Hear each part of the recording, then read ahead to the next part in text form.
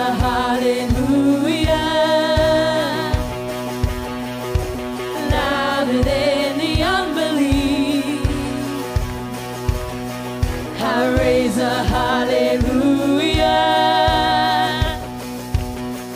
My weapon is a melody. I raise a hallelujah. Heaven comes to fight for me. I'm gonna sing in the middle of the storm. Louder and louder, you're gonna hear my praises roar. Up from the ashes, hope will arise. Death is defeated, the King is alive.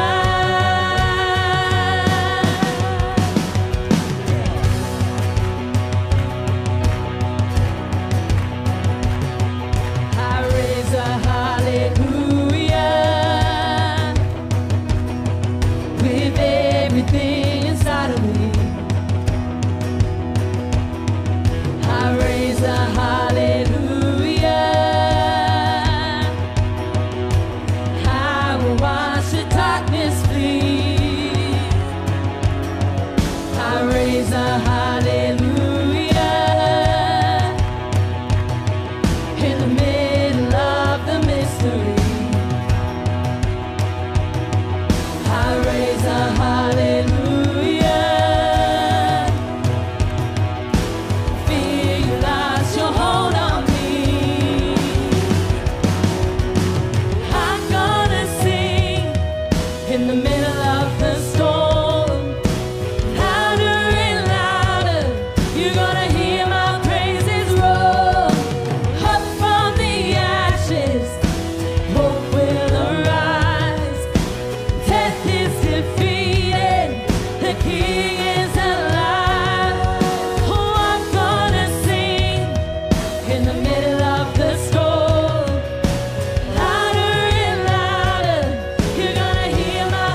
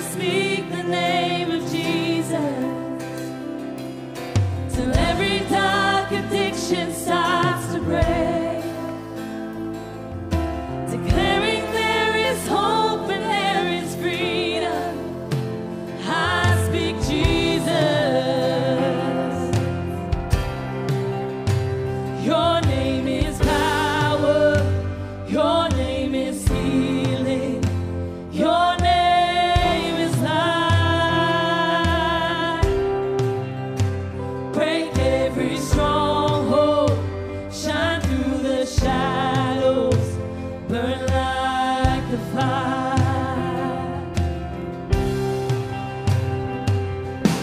I just want to speak the name of Jesus over fear and all anxiety. To every soul held captive by depression, I speak Jesus. Your name is power. Your name is healing. Your name is life. Break every stronghold. Shine through the shadows. Burn like a fire. Oh, your name is power. Your name is healing. Your name is life. Break every stronghold. Shine through the shadows. Burn like a fire. Shout Jesus from the mountains, Jesus in the streets, Jesus in the darkness over every enemy, Jesus for my family. I speak the holy name, Jesus. Oh, let's declare.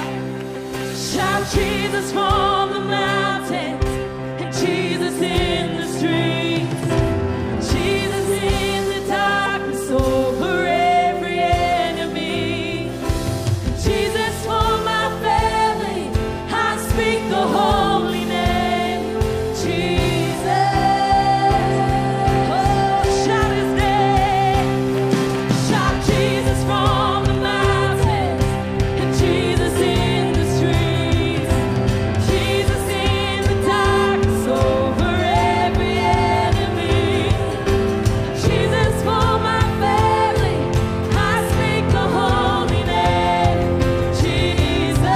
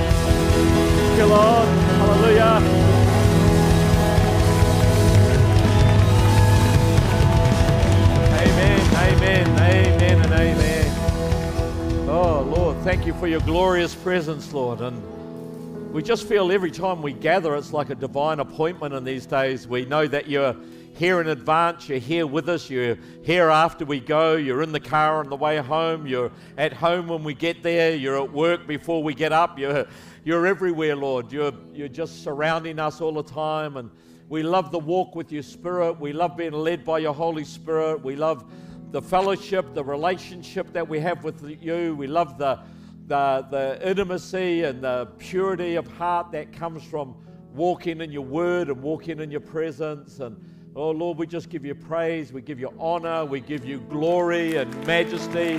We lift you up, we lift you up, we lift you up in the mighty, mighty name of Jesus Christ. Amen, amen, and amen. Hey, you may be seated. Thank you, team. Awesome. Appreciate that.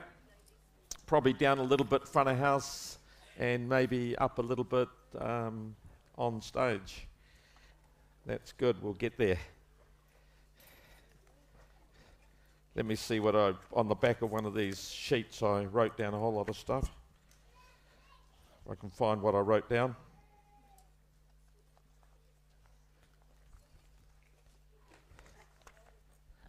It's quite exciting the way that God actually speaks to us about things. I just love the way that the Lord sort of interrupts our lives and communicates.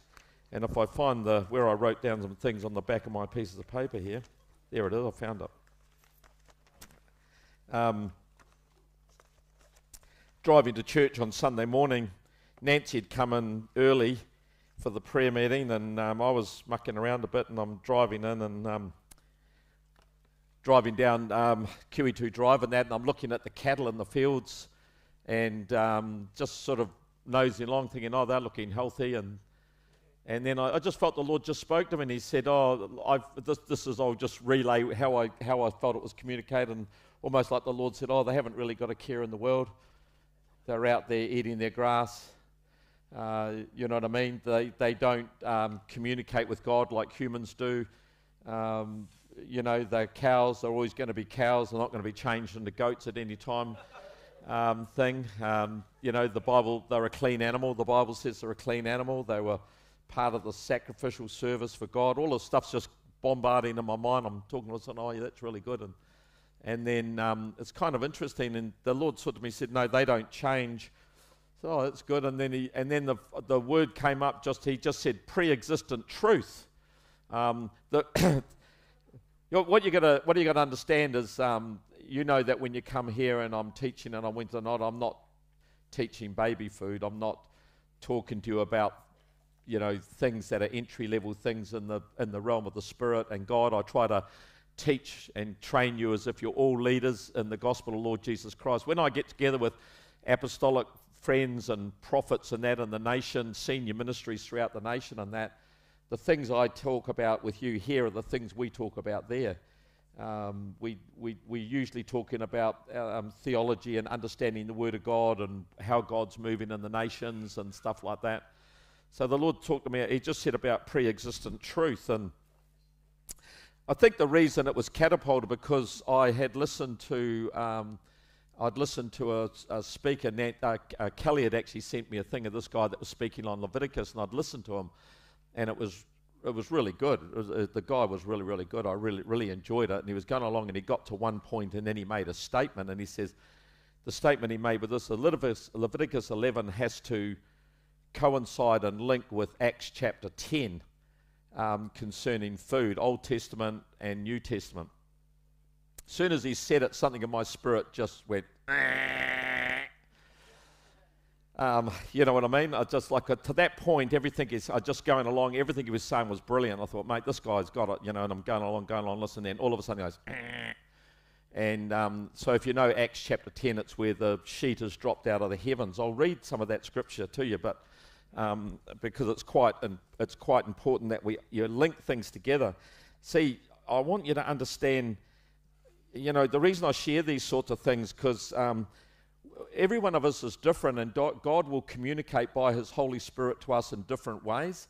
And I'm absolutely convinced that revelation is preeminent over information. And I'm absolutely convinced that all the way through the Bible, what you see is God coming to his people with revelation, and then from the revelation comes understanding, or information comes out of that.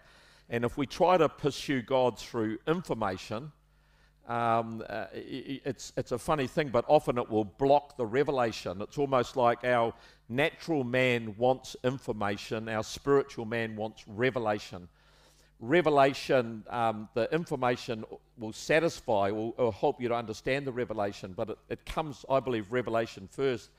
And so God will speak to you in different ways, and you need to be open to how the Spirit of God is going to speak to you and lead you, because we're pushing into a Spirit-led life. We're pushing into a Christianity whereby you're led by the Holy Ghost, where you're under the law of the Spirit of life in Christ Jesus. You're operating under the law of Spirit of life in Christ Jesus, and it's a Holy Spirit walk with the Lord where you're led by the Holy Spirit. It's a Spirit-led journey. And what we're actually doing in this, as we're teaching this thing, we're moving our dependence off men. We're moving our dependence off people. We're not making anybody famous on the earth. I've been thinking a bit about that, because just about every denomination has made somebody famous. So the Reformed theologians made Luther famous. The Calvinist Baptist church movement, all of that, they made Calvin famous. The holiness movement, I came out of a Nazarene church holiness movement. It was John Wesley who was famous. The Four Square Church made Amy Semple McPherson famous. And what you do is you go along and you see all of these movements of God and all these denominational churches, and then, you know, you'll have Spurgeon, who's made, everybody has someone. And it's really, really interesting, because for me, this is where my heart is. I think that there's only one famous person on the face of the earth, and that's Jesus Christ. And if someone at the end of our life and our service to the Lord Jesus Christ, if the people are still focused on us and we haven't somehow or other, in the way that we lived, the way that we spoke, the things that were our values, we haven't directed people to a passionate love with the Lord Jesus Christ, and he's not the number one identity in their life and the one that they declare as a hero in their life, we miss the mark somewhere along the way. And I know it's often that it's other people that exalt people. It's often not the people themselves that exalt themselves. But still, if you want to honor me in the ministry, then love Jesus Christ. Don't race all around the city talking about Murray Watkinson, because you'll be horribly disappointed. But rush all around the city talking about Jesus Christ and being led of the Holy Spirit. And see, what the Lord's trying to reveal to us is this organic Christianity where our faith in Jesus Christ is led by the Spirit, and we just naturally explode, I suppose, into Christian service. And like I heard, with that movie, the 70s hippie movie that was out, what was it called? Yeah, that was the one. Some of our guys went to that, and at the end of the movie, they just jumped up in the middle of the picture theatre and said, everybody needs the Lord. If you want to pray and receive the Lord, we're here and we'd be happy to pray for you. See, that's organic Christianity. I saw a testimony on the 412 testimony, somebody at work sharing that they're a born-again Christian and praying for people in their workplace. And see, that's organic Christianity. I'm still waiting for the photos from the baptism on Sunday afternoon, where a group of our guys went down and took over the Linwood pools and had a baptism service. I believe that there were other people in there just from the community coming in, and our guys are worshipping and baptizing people and preaching the gospel. Bold, organic Christianity. Just that's it. That's the life of the Spirit, and that's the sort of Christianity I believe that God wants us to be living. That's the, how would you put it, the cutting edge. That's the exciting, where Holy Ghost, what's going to happen next. And it's not organised by the church or administrated by the church. It's not some big program that we're running or anything like that. It's just the Spirit of God moving in the hearts of the people, initiating ministry opportunities according to His plans and His purposes. It's a beautiful thing. It's being led by the Spirit of the Lord. So anyway, the cows, back to the cows. And coming along. And so this guy, anyway, so he said, now Leviticus 11 connects up with Acts chapter 10. I was going to read from Acts chapter 10. See, I haven't lost my way. I'm absolutely coherent. This is awesome too. See, I just love this. This is Acts 10:9. The next day, as they went on their journey, they drew near the city. Peter went up on the housetop to pray about the 6th hour. Then he became very hungry and he wanted to eat. Now I relate to that because I'm in that state all of the time. But while they made ready, he fell into a trance. See, when you're looking, if you see, I keep saying to you something you might pick up. I keep saying, when you read the Bible, read it carefully. Read it carefully because it's really important. So here he is. He's on a journey, goes to a city, goes up on the housetop to pray, gets hungry. People are going to make him some lunch, going to make him a meal. And while he's up there, he falls into a trance. So he has this supernatural, spiritual experience in between prayer, hungry, and dinner. You know what I mean? And he falls into a trance. I love that because this is how the Spirit. See, what we've got to understand, the revelation in days today is spirit and word. See, you've got the word churches that are just word, and they usually snare at the Holy Spirit. It's quite interesting because you pick their attitude up where they say things like worship is emotional, you know, and stuff like that. Yeah, because God's an emotional God. I mean, God gets angry, he gets sad, he's happy, he's blessed. And when you're in contact with God, in theos means to be enthusiasm, in theos means to be in God. God is an emotional God. But anyway, here he is, he fell into a trance. He saw heaven opened and an object like a great sheet bound in 4 corners descending to him and let down to the earth. In it were all kinds of 4-footed animals of the earth, wild beasts, creeping things, birds of the air. And a voice came to him, Peter, rise up, kill and eat. And that's in red in my Bible, so it's the Lord speaking. But Peter said, not so, Lord, for I've never eaten anything common or unclean. And a voice spoke to him again a second time and said, what God has cleansed you must not call common or unclean. And this was done 3 times, and the object was taken up into the heaven again. Now, while Peter wondered within himself what this vision which he had seen meant. See, this is how the Holy Spirit talks and communicates to us. So he brings a revelation to us, and something might happen. It might be a vision, it might be a dream, it might be just God speaking to you during the day. Something comes in, and then you kind of get into the state, oh, I wonder what that means. And this is beautiful. He says that he wondered within himself what this vision which he'd seen meant. And then it says this, straight away, behold, men who had been sent from Cornelius had made inquiry for Simon's house and stood before the gate. And they called and asked whether Simon, whose name was Peter, was lodging there.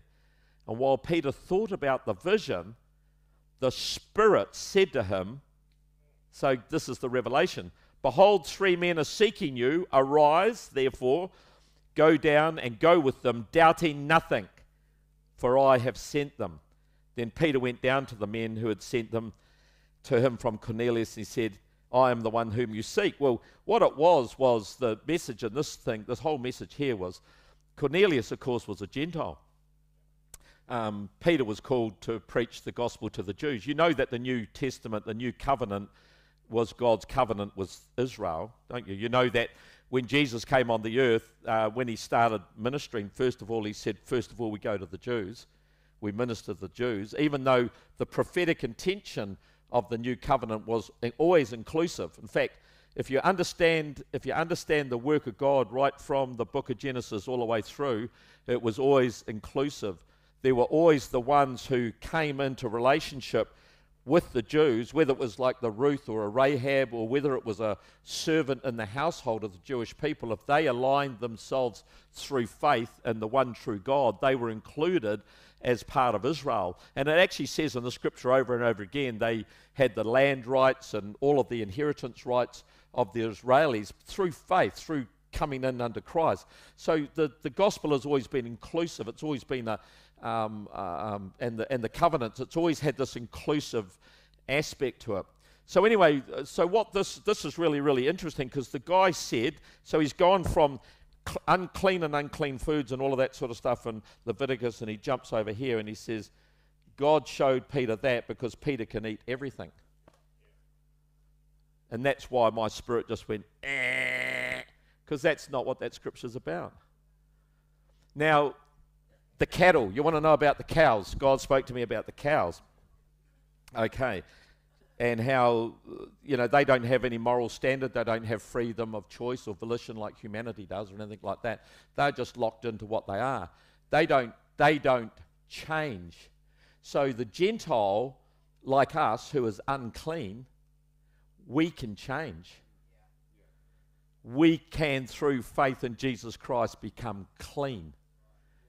But the cow who's been created as a clean animal doesn't change into an unclean animal. You may not be getting this, but the thing about it is, see, there are some things, humanity, the wonderful thing about God's working with humanity is because of how he created us in his image, we have this ability, even though that we've been bound in sin and opposition to God, through faith in the Lord Jesus Christ and his work, our life can be totally changed and we can go from unclean to clean. But I don't believe the fixed things go from unclean to clean. I don't think a cow goes from clean to unclean. And I don't think the list of the unclean things that God listed somehow or other suddenly become clean. I don't think the unclean things that God spoke about all through the Word of God are ever going to be an acceptable offering to the Lord. So you think, well, what is this? Well, you're on about food again. I'm getting mad with that. And that's all right. You'll either get mad, glad, or sad.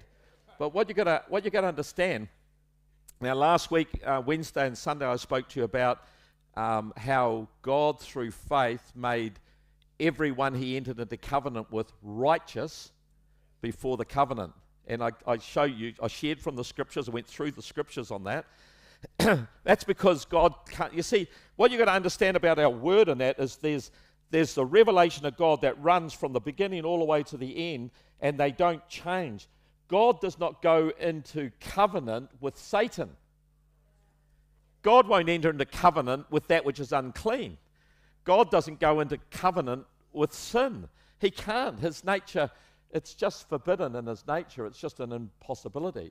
So to have covenant with man, you know what has to happen? Man has to become righteous for God to be able to make a covenant with us. And all the way through the Bible, from Abraham and that, and I'll read these scriptures to you. You'll see this concept, Genesis 15:6, and it says this: and he, Abraham, believed in the Lord, and he accounted it to him for righteousness. Now I'll jump on Genesis 17:1 and 2. When Abraham was 99 years old, the Lord appeared to Abraham and said to him, I am Almighty God, walk before me and be blameless. Isn't that interesting? So this is the conditions of the covenant. The covenant was made with a righteous man through faith, and through that righteousness, now we come in, he says, walk before me and be blameless, and I will make my covenant between me and you, and will multiply you exceedingly. So he had to be righteous to receive the covenant. And then once he receives the covenant, the conditions of the covenant come in. Genesis 18:19. For I have known him in order that he may command his children and his household after him, that they keep the way of the Lord to do righteousness and justice, that the Lord may bring to Abraham what he has spoken to him. Genesis 22:18. In your seed all the nations of the earth shall be blessed, because you have obeyed my voice. Genesis 26:4 and 5. I will give to your descendants all these lands, and in your seed all the nations of the earth shall be blessed, because Abraham obeyed my voice and kept my charge, my commandments, my statutes, and my laws.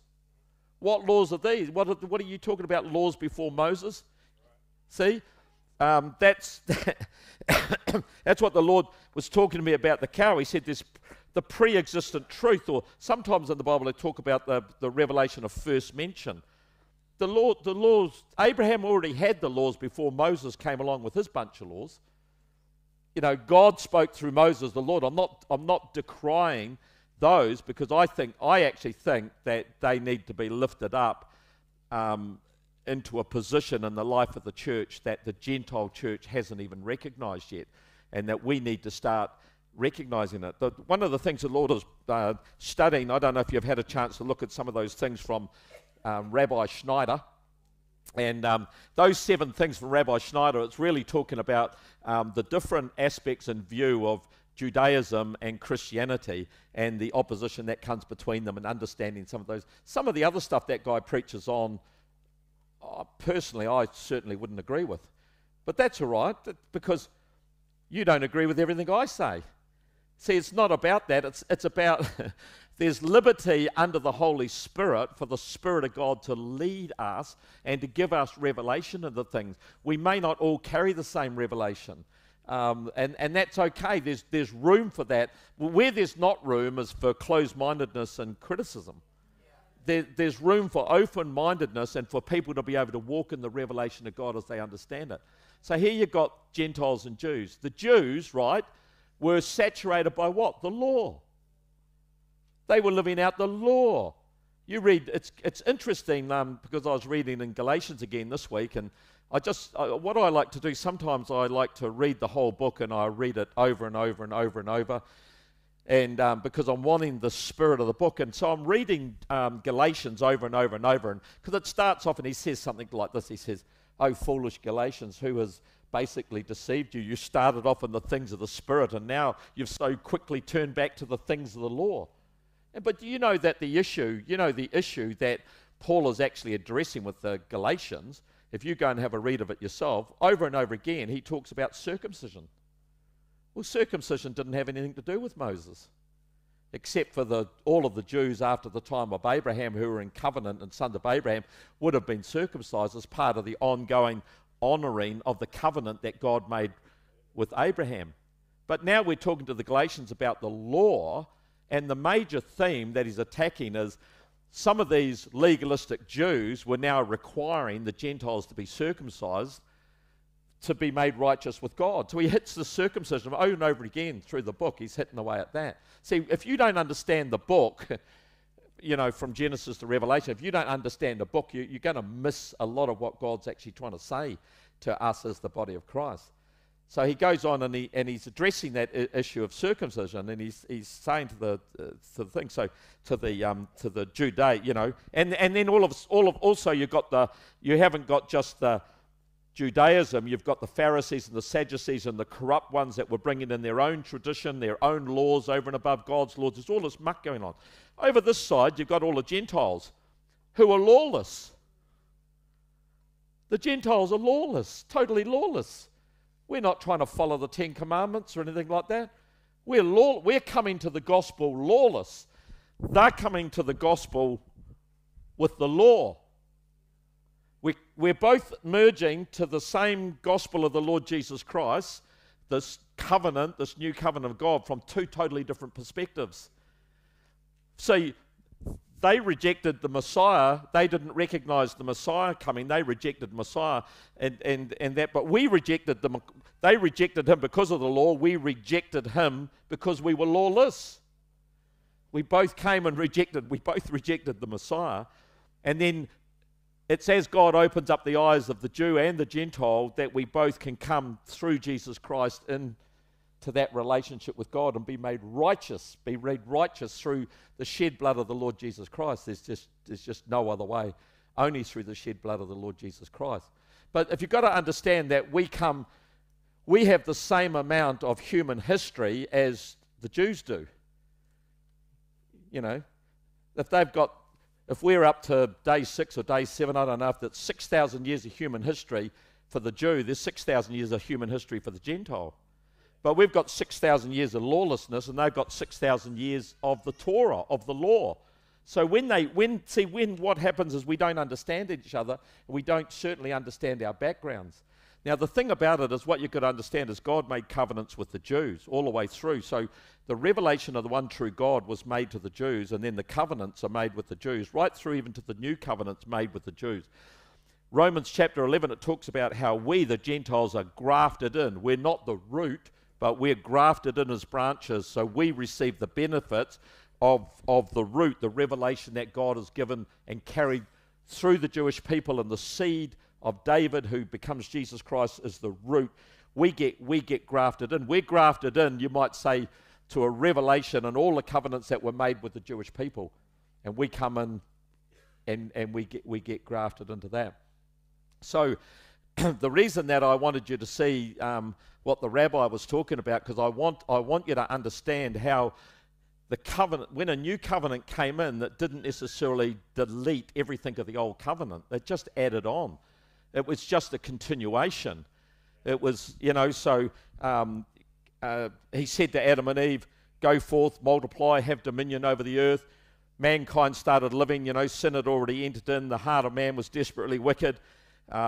We got so wicked on the face of the earth that God just couldn't cope with the wickedness anymore, so he decides he's going to judge the earth, and he's going to flood the earth, and he's going to destroy everybody except who? Except for Noah, the righteous one. So he chooses Noah out, goes into Noah through faith in God, believing what God said is made righteous. Then God enters into a covenant with Noah. What's the covenant? What does God say? What's the covenant conditions of Noah? He reiterates what he said in Genesis. He says to Noah, go forth, multiply. That's what he said. He goes back to that original thing. Go forth, multiply.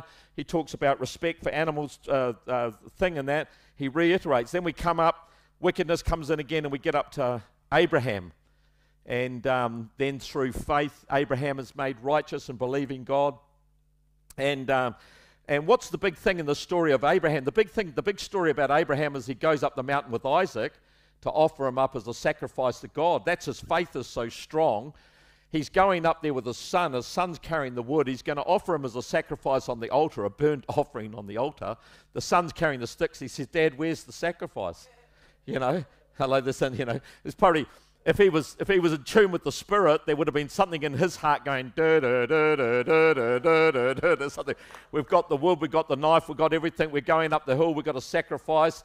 You know what I mean? There must have been some form of fire because it's going to be a burnt offering, but there's no sacrifice. And what's going to go? Then he's putting the wood on the altar, and then he's got his son climbing up on top of the wood on the altar. And by that time, the penny must have been dropping for Isaac that he was the sacrifice. But again, you see the thread, the glorious revelation of God, as Isaac was going to offer up his only son of the promise. One day, the Son of God, the only Son of God, was going to be offered up as a sacrifice. See, it doesn't make sense if you just come in from a lawless Gentile perspective and all you want to do is read the New Testament and start from there. The rest, it doesn't make sense. But when you go back into the Old and you begin to see how God moves all the way through, and so now, okay, where was the sacrifices? Did the sacrificial priesthood come in through Moses? Well, then why was Cain and Abel offering sacrifice? Why were they offering offerings to the Lord? Why did Cain offer an unacceptable offering of grain, and Abel, what did he do? He brought the young, the first of his herd, and offered the sacrifice. See, it was already pre-existent truth. Pre-existent truth was already in place. The truth was already in place. The inclusiveness of God was already in place. The covenant, it's already in place. It's already set up in God. There's no, and I was going to say there's no surprises in God. We do get surprised, but if you understand it, there's not many surprises when you understand the journey that God comes through. He gets to Moses, and of course by this time you've had the people living in Egypt for 450 years, so they were heathenistic. They'd been living under control and under bondage and everything like that. So God brings the law in through Moses. God speaks to Moses. It's God's law speaking to Moses, and he lays it out. Actually, in the message thing that Kelly had sent through that I listened, that I really, really enjoyed, he said something that really just stuck in my mind. It interested me, and he said, during the plague in Europe, the time of the plagues in Europe, they actually, anti-Semitism went nuts. They hated the Jews. They went nuts. Because what actually happened is the Jews were there, the plague was going on, but the Jews were not dying of the plague. And the people at the time thought that the Jews, you go back into history, they thought the Jews had poisoned the wells and the water, and that they were responsible for the plague, and that the Jews were basically killing off the world to take over control of the world. So this anti-Semitic thing rose up during the plague. But you know what was actually going on? The Jews were following kosher laws. They were following kosher laws. They were washing, they were cleansing, they were separating themselves. Everything that it says in Leviticus to do when there's a disease or concerning dealing with our food or dealing with all of those things, they were living kosher. They were living kosher. So the reason that the blessing of God was on them is because they were living kosher. They were doing all of the things that prevented the spread of disease amongst people and amongst community, because God had given them the revelation, this wonderful revelation of how to stay out of that, how to stay clean, how to be healthy. You know what I mean? Because a lot of the Levitical laws are really interesting because it covers several areas. Some of it is to do with the priesthood, and some of it is to do with, I suppose you could call it sanitation, but I hate some of those terminology, because the reason I hate it is because we always want to pull God down into the natural. We always want to pull it down into our natural understanding. Look, I believe and I pray that God, you know, like when I go to bed, I want dreams. I want God to speak to me in the night. I want to be heading down here into the cafe for lunch, waiting for them to heat up my cheese and onion toasty sandwich, fall into a trance, see a vision, a big sheet drop down. That's what I want. What you've got to understand is when you get into the things of the Spirit, you want the things of the Spirit. You don't want to just be limited to someone that's constantly got your nose stuck down in the Bible, just word, because Christianity is experiential.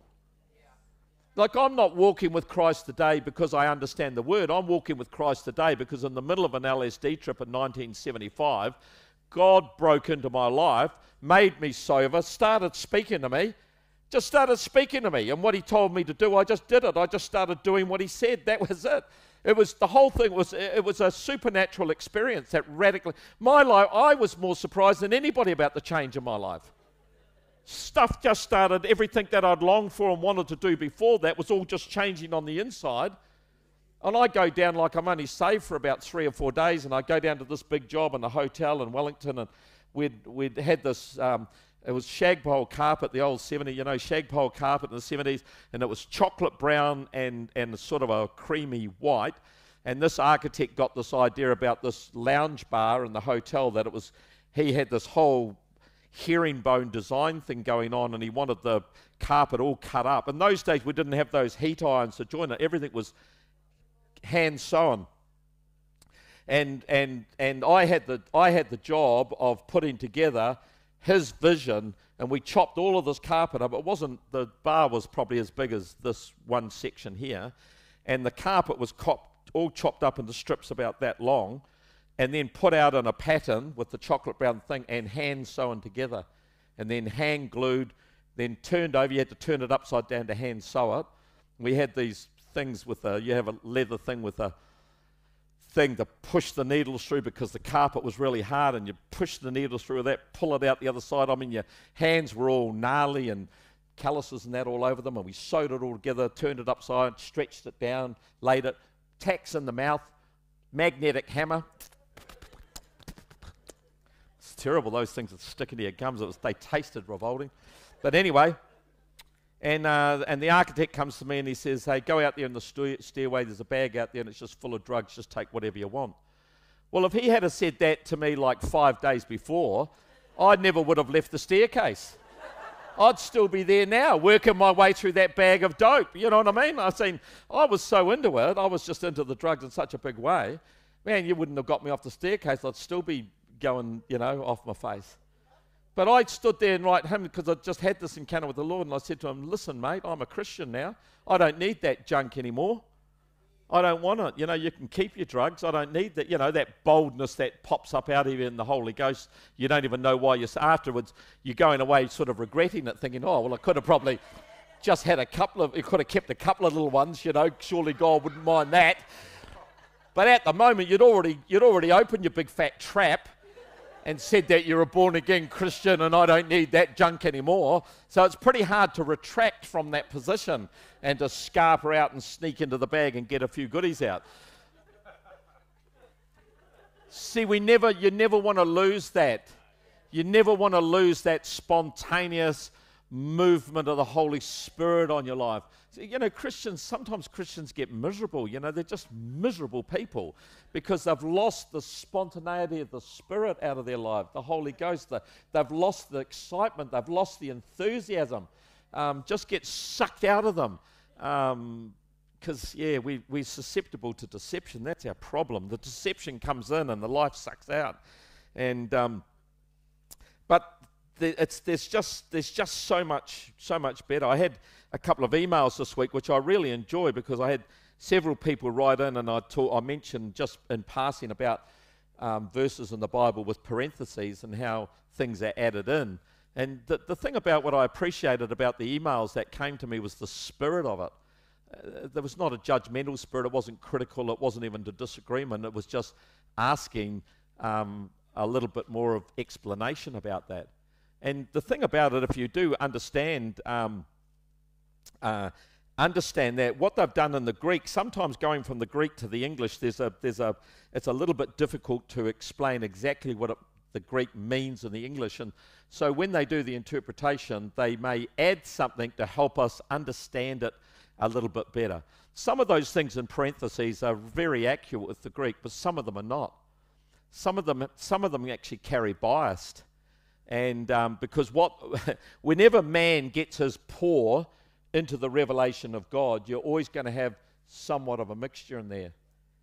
You know, like I'm a preacher, you're going to get somewhat of a mixture in here.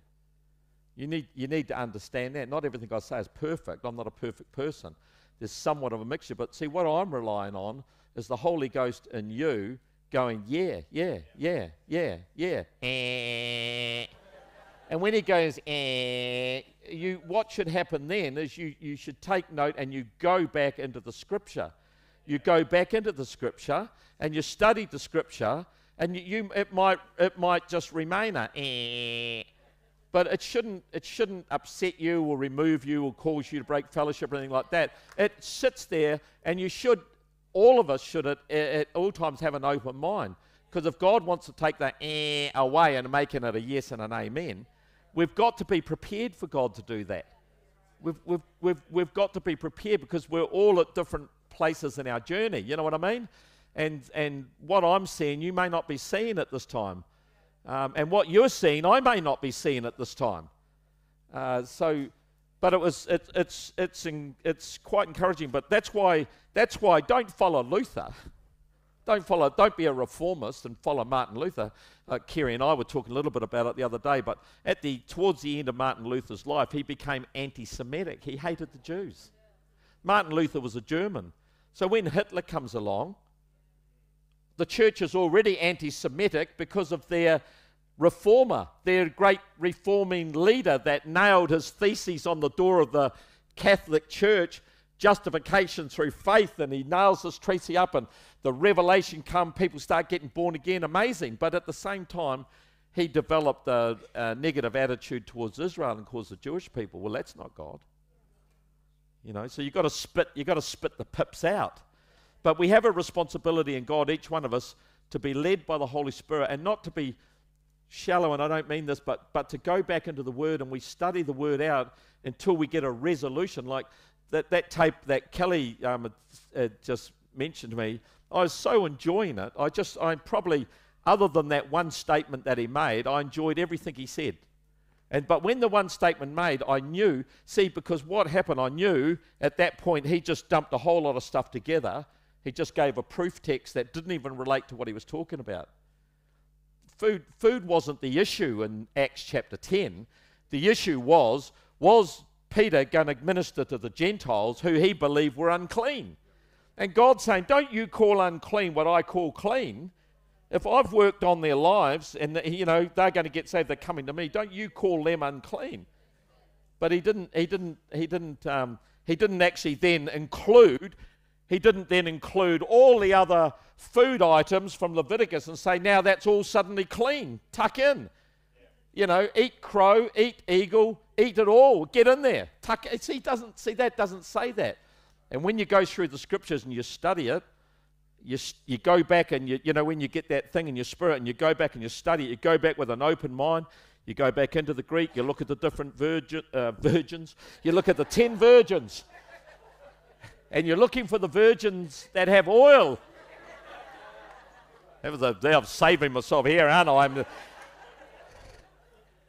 Because you don't want to listen to people who don't have oil. That's why I've said to you over and over again, don't listen to ministry that are not filled with the Holy Ghost, loving the Holy Ghost, supportive of the Holy Ghost, encouraging the move of the Holy Spirit, the freedom of the Holy Spirit. I mean, how many times do I have to hit you on the head with it? Why would you keep going there, putting yourself under that spirit? It's always gonna create a revelatory limitation. It doesn't matter how clever they are at teaching and how much Greek in that they expound, it's still not going to come with the spirit life on it. And I want to tell you, see what we don't understand about the law. Okay, let me fast forward you. Now we're in the new covenant, and Jesus starts talking about the law. If you give me a choice. You give me a choice. Do I want to follow the 10 Commandments or the law as I understand it, the law given by Christ Jesus in the New Covenant? Give me the 10 Commandments any day. Thou shalt not murder, I'm not killing anybody. Thou shalt not commit adultery, I'm not committing adultery with anybody. Thou shalt not steal, thou shalt not lie, honour your father and mother. This is easy peasy. You know what I mean? That's why the rich young ruler came to Jesus, and Jesus talked to him about the law. He said, I've kept the whole law ever since I was a youth.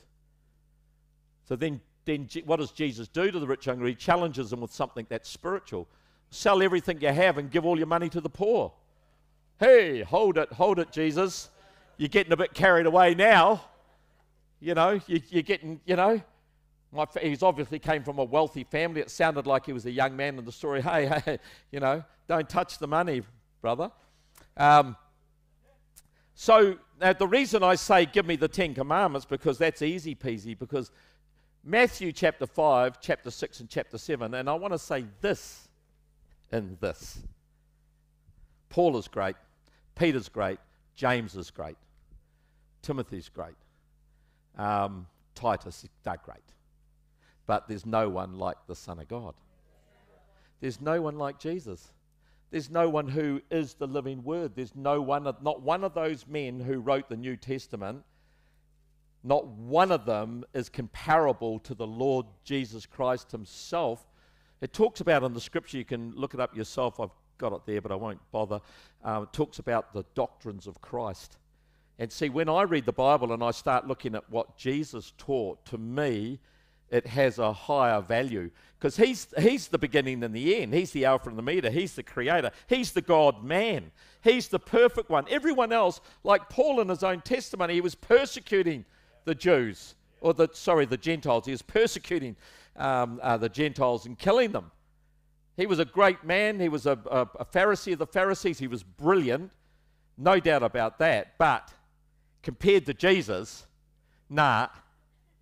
So when you get over into Matthew chapter 5, Matthew chapter 6, and Matthew chapter 7, it's probably the most comprehensive teaching of Jesus Christ to his disciples that's recorded clearly in the Bible. You've got 3 whole chapters of red letter all the way in there. And what does he start saying? He's talking now about the new covenant, and he's talking about, if you don't understand, the law of spirit of life in Christ Jesus.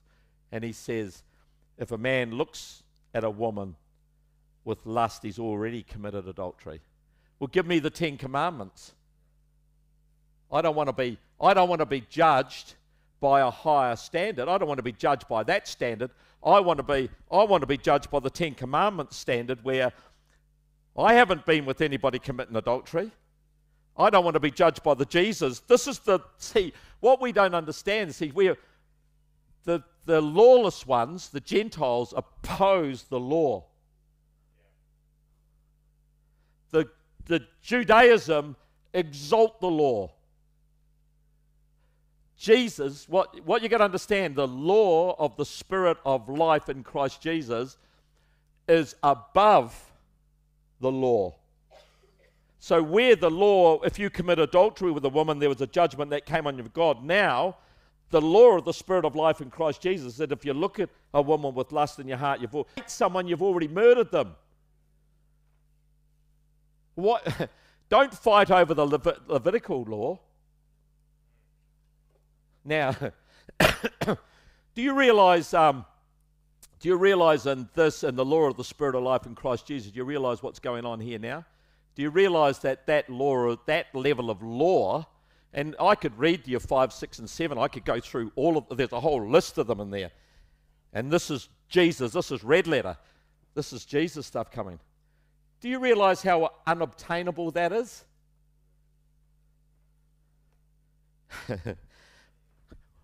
We're judged, they were judged, if they were going to follow the old law, they had to keep all of the law, otherwise they came under the judgment of God. There was not one part of the law they could think. That's fine. This level of law, do you realize how unobtainable that is? Think about it. It's unobtainable. Except. This is why we've got to move on from Jesus who made us righteous to the new covenant and the power of the Holy Spirit that can cause us to be victorious. It's not just faith in Jesus alone to be reconciled to God, to be made righteous. Now that we're made righteous, there's this new covenant that is being revealed right out before. This is the covenant I want you to walk in. It's if you walk in the Spirit, you will not fulfill the dictates of the flesh. So where's your dependency? Your dependency in Christ for righteousness, the shed blood of Jesus Christ, it's very, very clear. And now in the Holy Ghost for victory. The only place, see, you will not be able to keep the law of the Spirit of life in Christ Jesus without the Holy Ghost. See, it's so if people around the world, a lot of them are in churches that do not believe in the baptism, the fullness, the gifts, the power of the Holy Spirit. They're not Spirit-filled believers. How on earth? You haven't got a hope in hell of fulfilling the law, the Spirit of the law in Christ Jesus. You haven't got a hope in hell of fulfilling what Jesus called, he added to, love the Lord your God with all your heart, mind, soul, and strength, and your neighbor as yourself. We don't know how to pray, but what the Spirit of God within us with groanings and utterings that we don't understand, he prays on our behalf. You can't live without the Holy Ghost. You won't survive without the Holy Ghost. You won't make it without the Holy Ghost. You will not have the courage without the Holy Ghost. You won't have the boldness without him. You won't have the miracles without him. You don't work the miracles. It's the Spirit of God, that's the power of God manifests. If he chooses through someone in life, he moves and manifests, and the healing and the deliverance comes through him. See, you've got to, again, we've got to change our attitude. We've got to have an open mind to these things. Jesus said, I must go. Because he had to go because he knew we would not be able to keep the new standard without the power of the Holy Ghost in our lives. He had to go because he had to send someone, the comforter, the paraclete, the one who comes alongside, the enabler, the divine power, the seal of God, the indwelling presence of God himself, to not only enable you to make it to heaven, but to overcome, to triumph over the enemy. And I don't think we triumph on day one. I think the triumphant march of the Spirit-filled Christian is an ongoing, progressive, victorious march. You trip, you get back up, go on. The Scripture addresses that. You get back up again. The worst thing you do is lay down. The other thing, as I see in the body, is people get this thing of the closed mind. Okay, I'm going to address this. I'm preaching in the Spirit tonight. I'm talking to you guys. You're lucky enough to be here, but I'm attacking things up there. The promise of the new covenant was that God would do what? Write the law in your heart and your mind. So the tablets of stone are left there, and now the Spirit of God writes His law in the heart and in the mind. So what I do in Bible study, like when I'm studying, so God just starts speaking to me, and then I thought, yeah, the law of God on the heart and mind. What does it say about the heart? So what I often do is this is this morning, so this is my daily bread. This is my devotions this morning that you're getting here, with a few illustrations from Sunday morning. So you got some leftovers, and you got some manna. All right, manna is the bread that you pick up on the day, the revelation of the day, and leftovers is what you got on Sunday, that you're still eating on Wednesday night. But sometimes you break them up into a fritter; they taste pretty good. But So then this law that's written on our hearts and our mind, and for some reason I got stuck on the area of the heart, and so I just go in and I do a search in my Bible program, and I just look up all the scriptures relating to heart. It talks about the heart more in the New Testament than it does in the Old Testament, which is interesting, but Matthew 15:18. But what comes out of the mouth proceeds from the heart, and this defiles a person. For out of the heart proceeds evil thoughts and murder. Well, isn't that interesting? If the law of God is written in your heart, why is that stuff coming out? Anyway, James 1:26. If anyone thinks he is religious and does not bridle his tongue, but deceives his heart, this person's religion is worthless. It's interesting, isn't it? Matthew 12:34-36. You brood of vipers, not you, you're lovely people, you're all beloved of the Lord. How can you speak good when you're evil? For out of the abundance of the heart, the mouth speaks. The good person out of the good treasure brings forth good. The evil person out of the evil treasure brings forth evil. I tell you, on the day of the judgment, people will give account for every careless word they speak. For out of the heart, Luke 6:45. This is a repeat of Matthew 12. The good person out of the good treasure of his heart produces good, and the evil person out of the evil treasure produces evil. For out of the abundance of the heart, the mouth speaks. Hebrews 4:12. For the word of God is living and active. You've heard this verse, haven't you? Sharper than any two-edged sword, piercing to the division of the soul and the spirit, of joints and marrow, and discerning the thoughts and the intentions of the heart. The law of God, the prophecy, the law of God is written in your heart and in your mind. 1 Peter 3:15. But in your hearts, honor Christ the Lord as holy, always being prepared to make a defense to anyone who asks you for a reason for the hope that is in you. Yet do it with gentleness and with respect. So, I mean, I've got a lot of other verses. You could go through lots and lots of verses. So I want you to understand that the law of the Spirit of life in Christ Jesus is a higher standard of law than Leviticus. Now, Dave's a pilot. He will know this. He'll understand this. But on the earth, the reason that we have our feet on the ground is because the law of gravity. And so, you know, I don't understand. The earth spins around and everything. There's this gravity force that comes down that presses everything that's matter. It gets presses down to the center of the earth. So if I get up on on the step one, as much as I'd like to fly, gravity kicks in. So how does a plane get off the ground? The plane gets off the ground because the wings are arched like this, and it's the law of lift. And so when the wings are arched like this, and the plane is propelled down, what actually happens, it causes a suction. So a plane's not pushed up off the earth, it's sucked up off the earth by the law of lift. See, the law of lift, when you put speed to it, is greater than the law of gravity. The law of the Spirit of life in Christ Jesus is a greater law than the Mosaic law. That's why the difference between actually committing adultery in the Mosaic law is now lifted to a new standard. And the new standard is if you lust in your heart, you've already committed adultery. If you hate someone, you've already murdered them. You see? Do you understand? So what the Lord does, the Lord overrides the law. He doesn't. Jesus came to fulfill it. He didn't come to remove it. He came to fulfill it. And what he did is he overrode the law with a greater law, the law of the Spirit of life.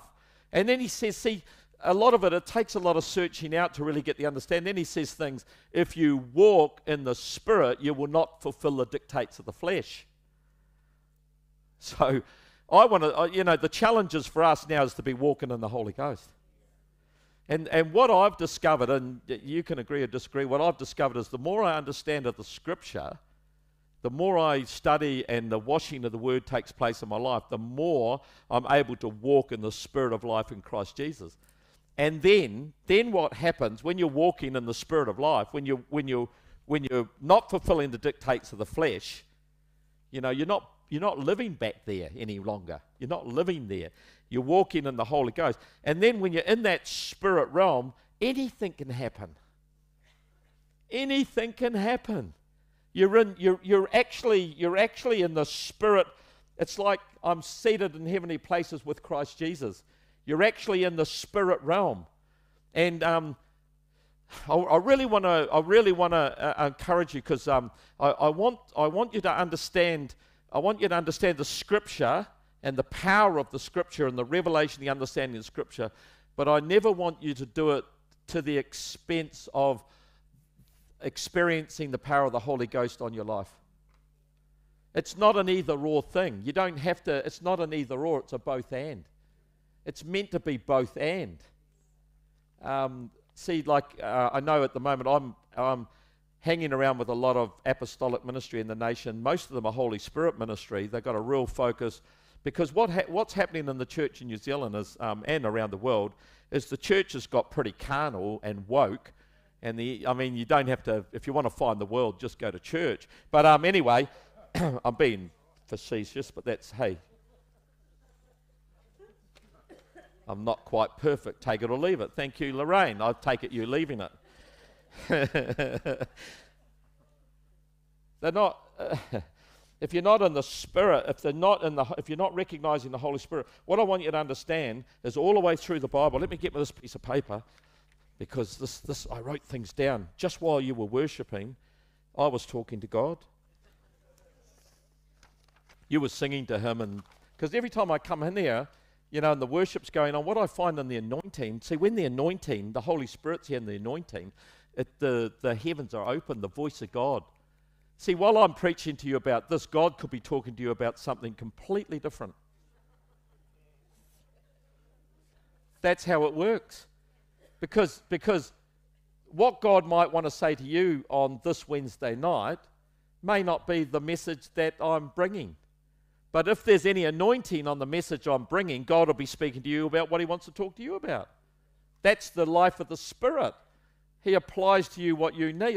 God's awesome, but I wrote this down. Moses had his burning bush. Abraham had his promised son when he was 100-year-old. Jacob wrestled with the angel. And when you go back and study that, a lot of people believe that he was wrestling with Christ. And why did Jacob get the promise of Israel? Some of these things you study. Why was Jacob's name changed to Israel, and why was the covenant that God made with Israel so important? Because Jacob wrestled. Let's say just it was the angel of the Lord. He wasn't going to let the angel of the Lord go until he got blessing. So what does that show us? He had a deep hunger and desire to encounter the supernatural. There's this ladder and everything goes on. He sees up into the heavens. There's angels ascending and descending. And here's Jacob, the deceiver, laying hold. Oh, I won't let you go until you bless me. See, you had this passionate hunger for the miraculous. You're not getting out of here. It says the angel touched his hip. He had a limp from that time on because he'd wrestle with God. That's why we are passionately in love with Jesus. And emotionally in love with Jesus. It's not noodle. Heart. Joseph had his dreams. Don't you love that? All of his family were upset about it. David had his mighty victories, you know, when God went before him, he had all those victories, and David was incredible. David's attitude towards Saul, who was trying to kill him and everything, was phenomenal. But I love David. I wish I could play a guitar and sing. He had everything, that guy. He killed the giant, he killed lions, he sang songs, he wrote hymns, he honoured his leader when his leader was wicked. That guy, he was something else. Saul was thrown to the ground and struck blind. That's a cool encounter for someone persecuting the church, eh? Like, God goes like this, whack, he's out. Not only is he down, here's this guy who's the Pharisee of the Pharisees, the brightest of the brightest, with all this great, great knowledge. What does God say? You're blind, mate. You're blind, mate. Mate's a God term. Says, have a read of John's book of Revelation about the church in there. They thought, you know, they were rich and they had all of these things, but they were naked, poor and blind. That's you, Paul. But he gets up and the Lord commits it. Isn't that beautiful? Isaiah. Oh, think about that. Here he is. He saw the Lord high and lifted up, and his train filled the whole temple. And instantly he's convicted. And he says, Isaiah is a prophet, called to what? Be a mouthpiece of God. And he says, God, I'm a man of unclean lips, and I live amongst the people of unclean lips. And the Lord sent the seraphim, imagine this, with tongs, not to put your drumsticks on your plate and your roast potatoes, that the missus, you got your tongs. He gets the tongs, he brings a coal off the altar of God and comes and touches his lips and cleanses his lips. That's miraculous stuff. This is supernatural stuff. I love this stuff. I want tongs. Mary, an innocent young lady that God had chosen, is going to miraculously conceive the God-man, the Saviour. You'll call his name Jesus. It's phenomenal. It's just God. The dead are raised, the blind see, the deaf hear, the cripples walk, the lepers are healed.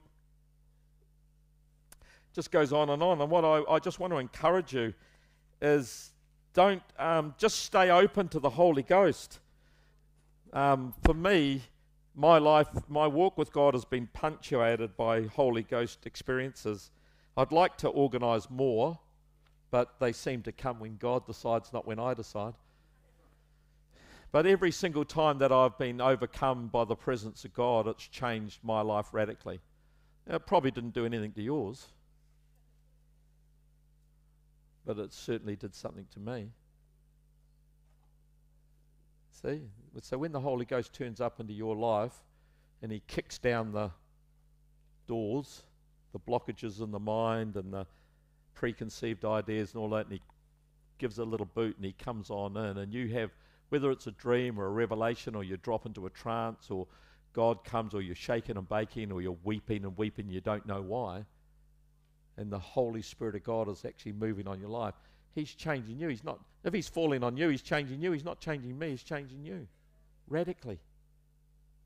That meeting when with the last conference, and Nancy preached on the Sunday morning, and I just got so drunk in the Spirit. When I looked back and I saw, I wanted that edited before it went online, because I knew I was going to look like a complete idiot, and I wanted to try and edit out the idiot.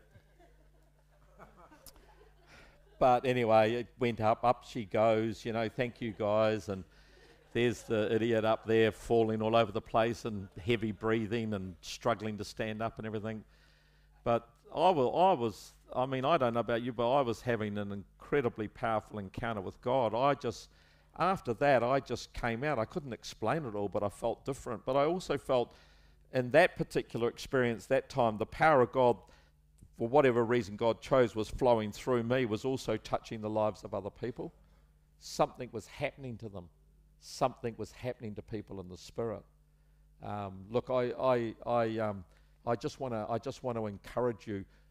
Don't limit God. have everything. Have everything. Like when we get up to that marriage supper of the Lamb, eat everything that's on the table. Have a crack at everything that's offered up there. Everything. You know what I mean? Don't be picky. Don't be a picky. Have everything. Don't have a selective type of Christianity.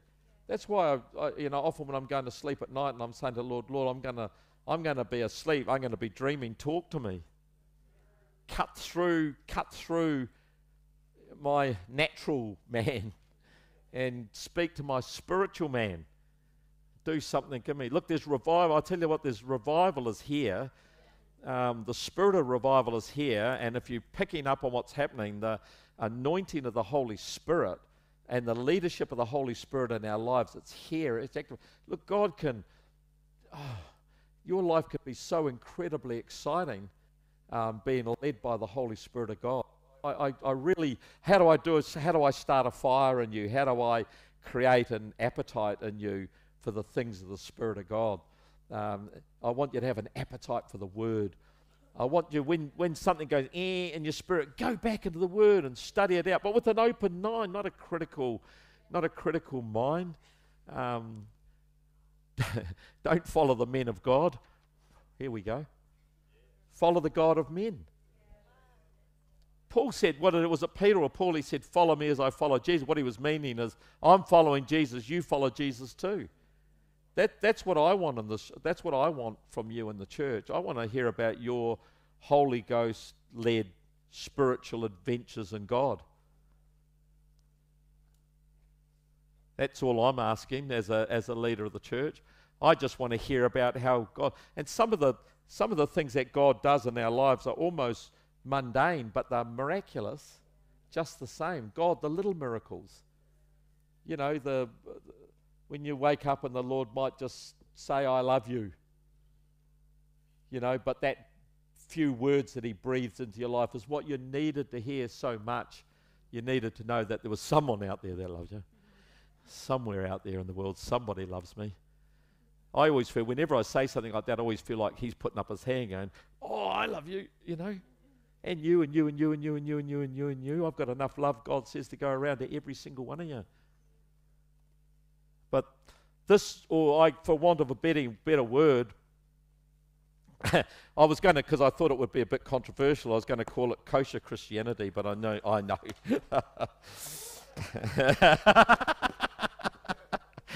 But I'm at the moment, it's sort of the same thing. I'm calling it organic Christianity, where the people of God are led by the Spirit of God. And it's not confining, it's freeing. It's freeing. And I'm going to close with that. You know, there's a story, you know, they talk about a flea, and you catch a flea and you put him in a jar and you put the lid on the jar, and the flea jumps up and bangs his head on the lid, bang, bang, bang, bang, bang, bang, bang. Then you take the lid off, and the flea's learned only to jump that high, and he doesn't jump. And that's what happens to us if we're not careful in the church, is because we close our minds and our hearts to the greater things that God has. When God says jump, we only jump so high. We're just constantly hitting. It's interesting that it's the head that hits and stops us going any further, because sometimes I think this thing on the top of our shoulders is an enemy. It's an enemy. And I think we have to deliberately say, Holy Spirit, create in me a new mind, transform my mind, renew my thinking, because I just want to go further. I want to fly higher. I want to see more. I want to see more of you. So let's just stand together and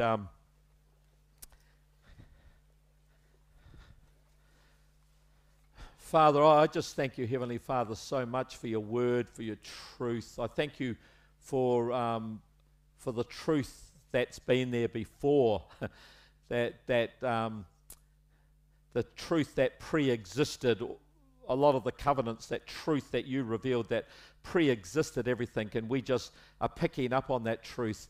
Thousands of years later, we're beginning to see the truth that you revealed way back in the beginning to us. Father, I just pray for each one in this house tonight. And Holy Spirit, I just pray, Holy Spirit, for a fresh anointing on each person. I ask, Lord, that you'd remove any of the obstacles out of our mind. Remove any of the hardness out of our heart. I ask, Lord, that you would create in us a new heart and a new mind and a new spirit, and that the heart of stone would be removed and the heart of flesh would replace it. I pray, Lord, that you would lift us up into that realm where we need to be totally dependent upon the Holy Spirit, where we need to be walking in the Spirit, dependent on the Spirit, and living in the Spirit. And Father, I just pray your richest blessing over each one. And Lord, I know, Lord, there's going to be souls saved, bodies healed, eyes open, deaf ears open, cripples walking. Father, I just know as your word penetrates into each part of our heart and life that the miraculous power of Almighty God is going to be manifest in, around, upon us and through us. And Father, we just give you praise for that. Father, I just bless this house. I bless Israel tonight. I bless your people. I bless Israel. I bless the work of your hands. I bless the nation. I bless what you're doing there. I decree peace and salvation to your people, those people that you chose to work through for all of these thousands of years. Let your blessing rest upon them in the mighty name of Jesus. Amen? Amen. All right, give the Lord a hand and go home. Be blessed. Be blessed.